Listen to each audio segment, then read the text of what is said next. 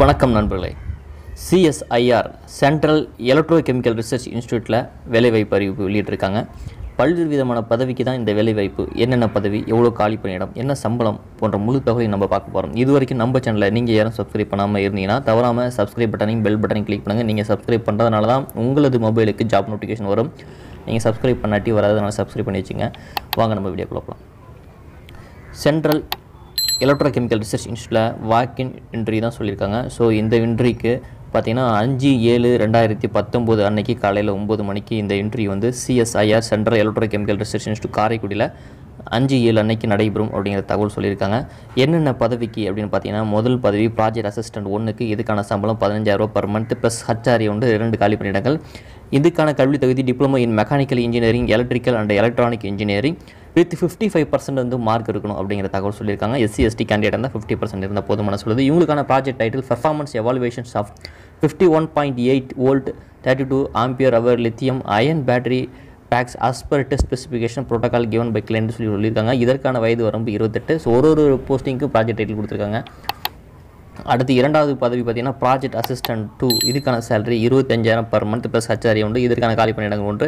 M.Sc in chemistry with 55% mark இருக்குன்னு சொல்லியிருக்காங்க.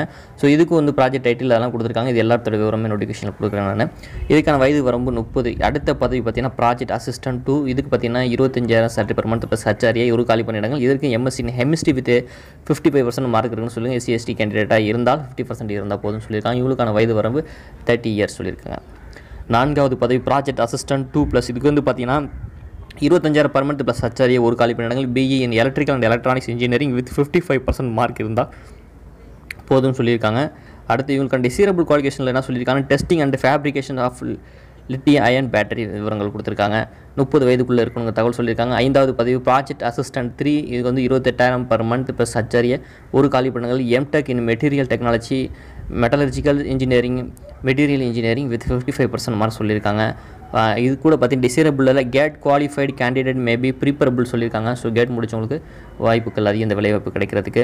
So இவங்களுக்கான ப்ராஜெக்ட் டைட்டில் விவரங்கள் கொடுத்துருக்காங்க. 35 வயதுக்குள்ளே இருக்கணும்.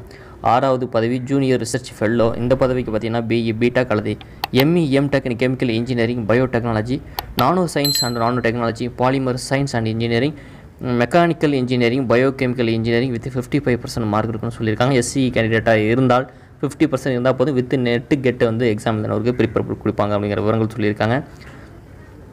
ஜென்ரல் கண்டிஷன் விவரங்கள் கொடுத்துருக்காங்க. ஸோ இவங்களுக்கான ரிலாக்ஸேஷன் SC/ST, PhD, உமன் இவங்களுக்கு எல்லாத்துக்கும் பார்த்தீங்கன்னா ரிலாக்ஸேஷன் பற்றி விவரங்கள் கொடுத்துருக்காங்க. 5 இயர்ஸ் வந்து கேண்டிடேட்டுக்கு உண்டு, 3 இயர்ஸ் வந்து OBC கேண்டிடேட்டுக்கு உண்டு, அந்த விவரங்கள் கொடுத்துருக்காங்க. அடுத்து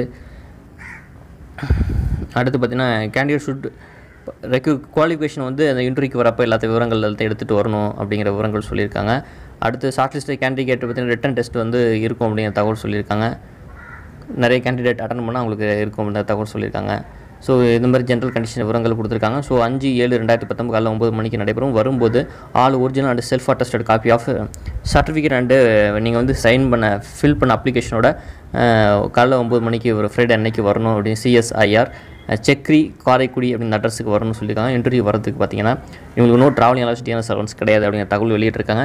ஓகே நண்பர்களே, இந்த பதவி உங்களுக்கு பிடிச்சிருந்தால் தவறாமல் லைக் பட்டன் பிரஸ் பண்ணுங்கள். இந்த வேலைவாய்ப்பு தகவலை உங்களோட நண்பர்களுக்கும் தவறாமல் ஷேர் பண்ணுங்கள். மீண்டும் ஒரு நல்ல வேலைவாய்ப்பு தகவல் சந்திப்பு. நன்றி, வணக்கம்.